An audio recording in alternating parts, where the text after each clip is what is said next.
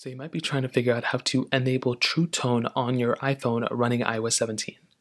Now, doing this is actually very basic and it really doesn't take too much time. So the very first thing you're going to want to do is you want to go ahead and make sure your iPhone even supports True Tone in the first place. So you can check this out by swiping down from the top right corner on your iPhone. So swipe down from here, or if you have a Touch ID iPhone, you can swipe up from the bottom and you'll come into this panel. Now, what you're going to want to do here is you want to hold down on that little display option, which is this first option here. One of them is sound, this one is the display one, so hold this one down, and you'll come into this, and then you'll come into this display. Now what you want to do, there's three things at the bottom sometimes. There can be three, there can be one, there can be two.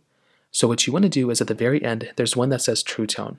All you're going to want to do is go ahead and basically tap on the one that says True Tone, and just like this. Now you will see that, if you already have True Tone enabled, it's going to look like this. It's going to be like a little blue indicator, and you should see that your display will automatically kind of warm down. I think that's the best way to describe it. Now if you want to, you can also go ahead and disable True Tone by clicking right there, and then True Tone will basically turn off, and you may be able to tell over the camera that my display is a little bit cooler now, but now if I go and turn this on, it'll go and turn a little warmer. So once you do that, that's it, and that's pretty much how it's done. It's a pretty basic process.